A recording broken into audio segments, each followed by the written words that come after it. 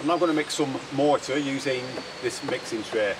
To do that, we're going to use some cement and some sand in a ratio of 4 sand to 1 cement. To measure out the sand and cement, I'm using these empty paint tins. I'm going to use 4 of the sand and 1 of the cement. That will give us the correct ratio for the mortar mix that we're going to be using. If you don't want to mix your own mortar, you can buy it ready mixed in convenient tubs like this. It does work out more expensive, but it is extremely convenient for small patch-up repairs. As well as the sand and cement, we need some clean water. So I've got the clean water there in a bucket ready, and I've also added some plasticizer to the water. That will entrap air in the mix and it will make the mortar easier to use when we come to do the job. I'm going to start off by emptying 4 tubs of sand onto the mixing tray.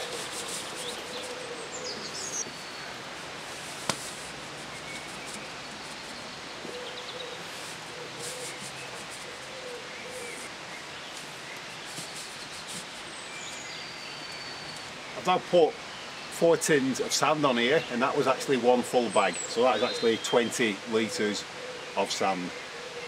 So I'm now going to add the 5 litres of cement to this mix.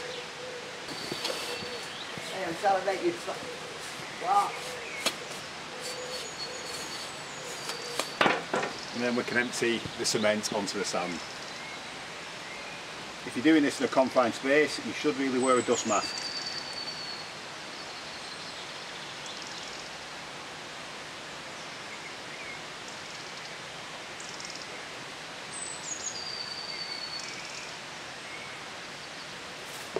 Now we can mix the sand and cement together.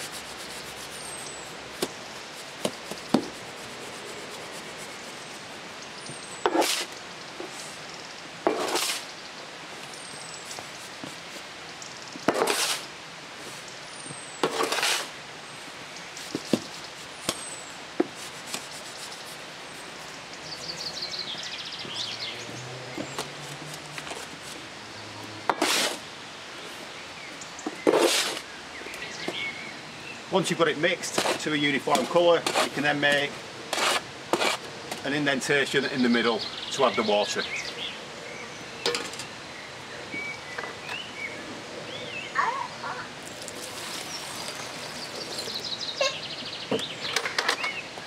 It's important when you add the water that you don't add too much. You can always add more later on.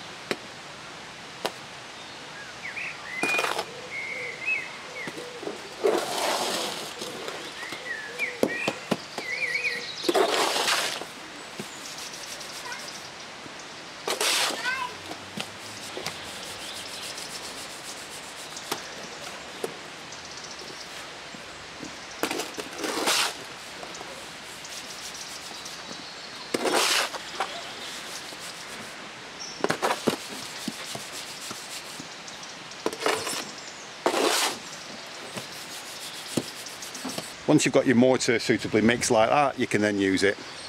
You've got a couple of hours working time now with that mortar before it'll start going hard, so there's no real urgency with it. For the next mix, we don't need to measure out the sand. We can just put a full bag in there, which is 20 litres, and then we can fill up the 5 litre container with the cement, and then we can mix that together.